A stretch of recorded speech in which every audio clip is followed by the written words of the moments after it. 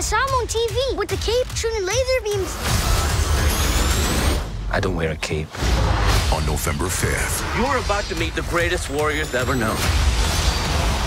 Eternals assemble. The Marvel Universe. Let's finish this. Will never be the same. Are you a wizard, like Doctor Strange? I'm super normal. There are no wizards. Doctor Strange Is a sorcerer. A sorcerer is a wizard without a hat. That feels weird, but I'll allow it. Marvel Studios Eternals, rated PG-13.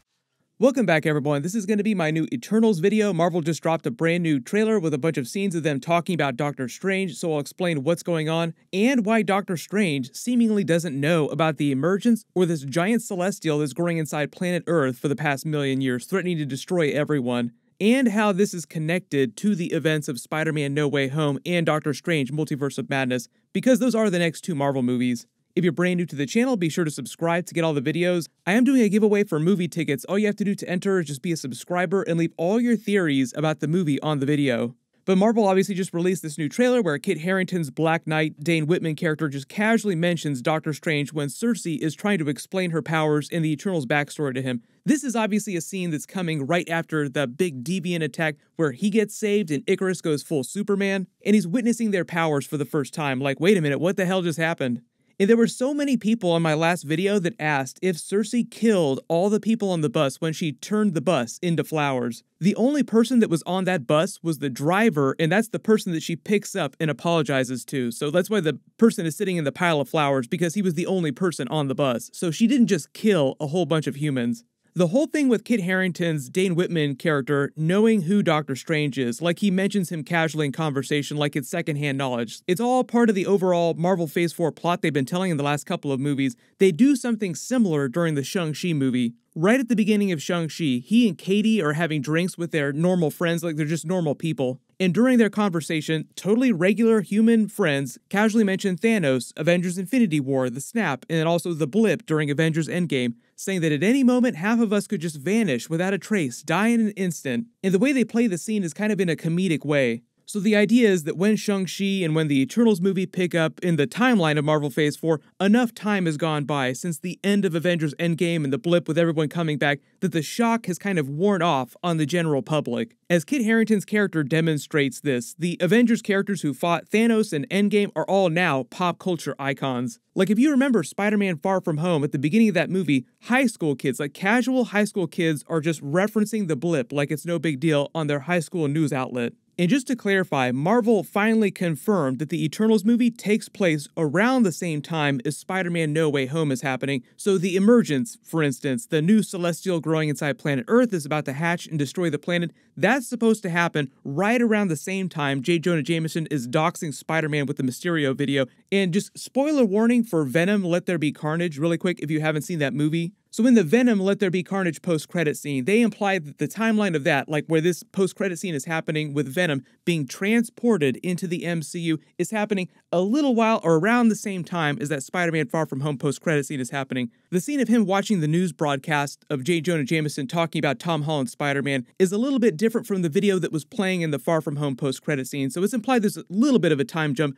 but around that same time. So the whole idea is that Eternals takes place before Spider-Man No Way Home and Doctor Strange's spell to erase everyone's memories. In answering the question now, why didn't Doctor Strange know about a giant celestial that's been growing inside planet Earth for the past eon? Because it seems like it'd be a pretty big deal. Like, he keeps this watch list of all the most dangerous things threatening this dimension. Wouldn't the Celestial be on that list? The justification that they're going with is because of the way the Celestial host, Arishem the Judge, used their cosmic powers, their celestial technology, to cloak themselves from detection. That includes being detected by technology like Iron Man's Stark Tech, but also magical detection as well. So on one level, the Celestials are some of the most powerful characters in the universe next to cosmic concepts like Eternity, which is the living embodiment of the multiverse. And Eternity created the Celestials then in turn created the Deviants and the Eternals. And even when all the Eternals are working together at their maximum powers, they still could not kill a Celestial. Their best hope is to either convince them not to destroy the planet, like please do not blow up the planet, or try to keep the Celestial inside the planet from waking up, like shh, baby go back to sleep, Celestial go back to sleep, everyone just be quiet, don't wake him up. And in that first trailer, you even see some of their active cloaking technology that they use to hide the spaceship. The only characters that would actually know what's going on with the Eternals would be characters who are ancient themselves, like Odin, or other Eternals, like the race of the other Eternals that Thanos comes from on Titan. Thanos would know all about the Eternals, but obviously he doesn't care about that. He's just there for the Infinity Stones. And secondly, Doctor Strange has not been looking for any secret Celestials growing inside the Earth. Because the Celestial host planted this seed for the new Celestial in Earth millions of years ago, and it slowly feeds on the life that evolves on Earth over millions of years, just helping it grow. It happens so gradually, the process was so slow that it never raised any red flags, and once Earth's technology got to the point where they could detect it if they tried, nobody was ever looking for something like that with that particular energy signature. Doctor Strange is powerful enough that if he did learn that there was a Celestial hiding on planet Earth somewhere inside the planet, he could break through the Celestials' technology, their cloaking device, and find where it was. It's just that it's been so stealth this whole time, up to the snaps and the blip. Doctor Strange has been so busy with other major universe-ending threats like Thanos and the Infinity Gauntlet that they never really thought to look for any Celestials on Earth.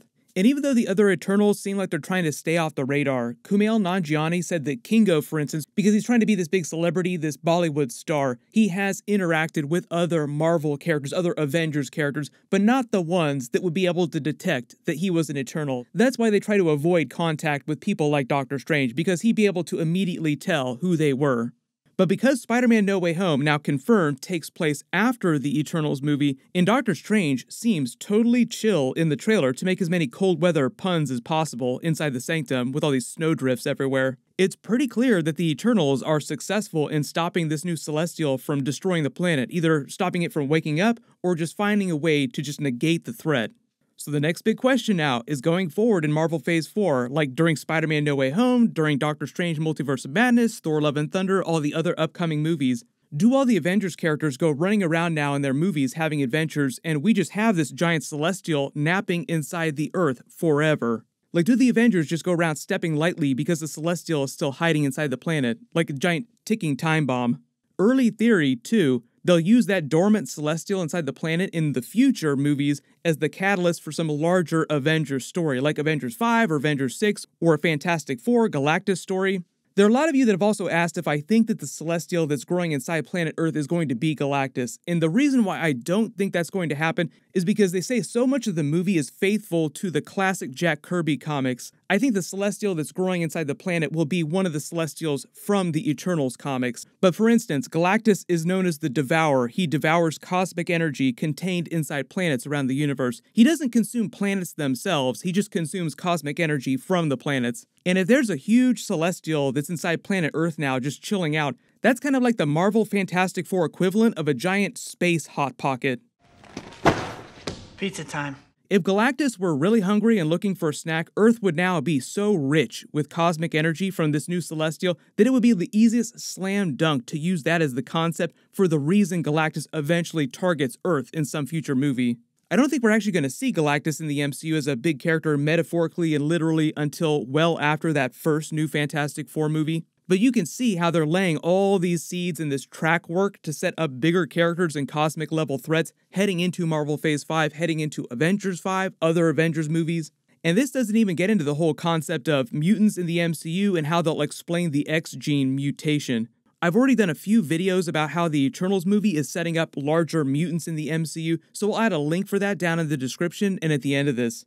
But that's something that's sort of in the background, like mutants aren't a really big part of the Eternals movie. The Eternals movie is mostly meant to introduce these characters and do some larger cosmic storytelling, tell you the true origin of the Celestials, the origin of the MCU. But post all your theories in the comments below. What's going to happen to this giant Celestial that's going to be sleeping inside planet Earth for the rest of the Marvel Phase 4 movies into Marvel Phase 5? I'm supposed to see the Eternals movie sometime really soon. I think I can post my movie review Sunday if I'm able to see it in time. My full breakdown and Easter eggs video, post-credit scene videos won't post till after the movie comes out everywhere in a couple weeks, so make sure to watch the movie when you do have the chance. There'll be lots more Spider-Man No Way Home videos coming soon. There should be a new Spider-Man trailer next week, so of course I'll do a video for that as soon as they release it. Make sure you have alerts enabled for my channel so you don't miss anything. Everyone click here to learn how the Eternals movie is setting up X-Men in the MCU, and click here to learn about the new Hulk movie that Marvel is making now. Thank you so much for watching, everyone stay safe, and I'll see you guys in the next one.